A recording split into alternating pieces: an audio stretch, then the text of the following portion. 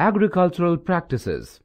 Cultivation of crops involves many activities undertaken by farmers over a period of time. These activities are called agricultural practices.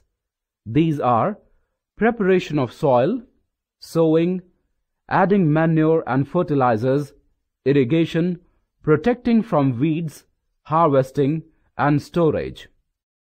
In order to grow properly, plants need soil that consists of a mixture of clay gravel, air, water, humus, and microbes. Major steps involved in preparing the soil are plowing and leveling. Plowing by oxen. Traditionally, Indian farmers plow their fields using their oxen. Nowadays, plowshares are usually made of iron. This method is very time-consuming. Plowing by tractor. With the turn of the century, tractors began to be used for plowing.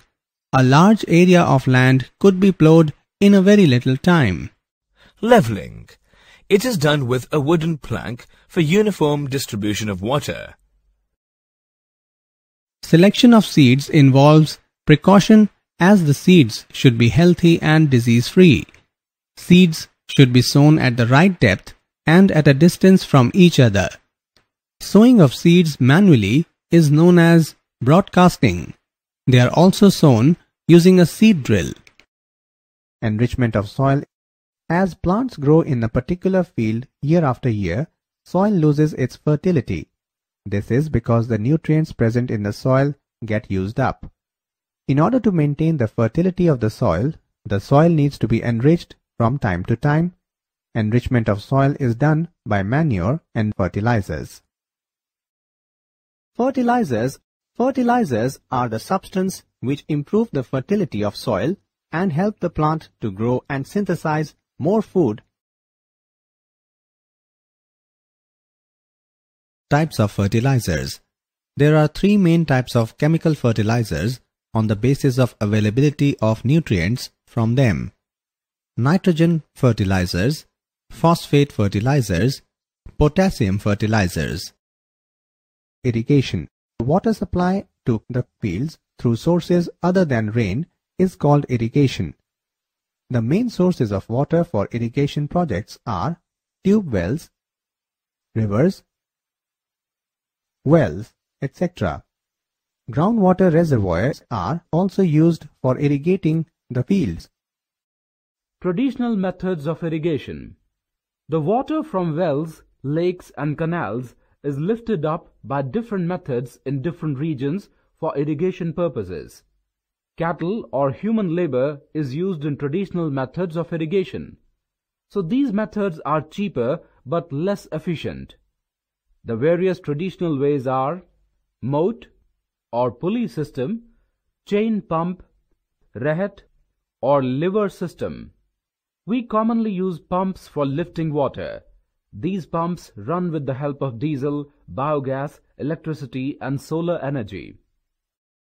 Modern methods of irrigation.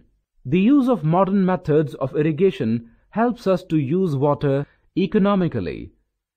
Two main methods used for irrigation these days are sprinkler system and drip system. Sprinkler system. Sprinkler system is more useful on uneven land where there is lack of sufficient water. Perpendicular pipes having rotating nozzles on top are joined to the main pipeline at regular intervals.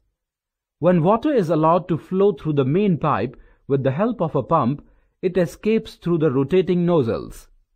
Water gets sprinkled on the crop as if it is raining. Sprinkler system of irrigation is very useful for sandy soil. Drip system. In this system, the water falls drop by drop just at the position of the roots. So it is called drip system. It is the best technique for watering fruit plants, gardens and trees. The system provides water to plants drop by drop. Water is not wasted at all. Drip system of irrigation is very effective where water availability is poor. Weeds are the unwanted plants that grow along with the main crop and compete with them for sunlight, nutrients, water, space, etc. Specific types of weeds grow with a particular crop. Removal of weeds is called weeding. Some common examples of weeds are amaranthus, chenopodium, wild oat, parathenum, convolvulus, etc. Weeds can be removed by pulling them out by hand, spraying weedicides, and by insects that eat them. Harvesting is the final stage of the agricultural task. Fully grown crops are cut and gathered. This is either done manually or by using harvester. Combine. Storage of grains. After harvesting of crop, farmers store grain in bulk using different types of storage structures made of different available materials. The pre-treatment necessary for better storage is cleaning and drying of the grain and fumigation using different chemicals which can kill insects and pests. The structure design of storage pots and its construction also play a vital role in storage. Storage losses constitute a major share of food grain loss in post-production operations. Some biotic and abiotic factors are responsible for loss of quality of food grains, poor germinability of seeds, etc. These factors are insects, rodents, microbes, bacteria, fungi, moisture and temperature.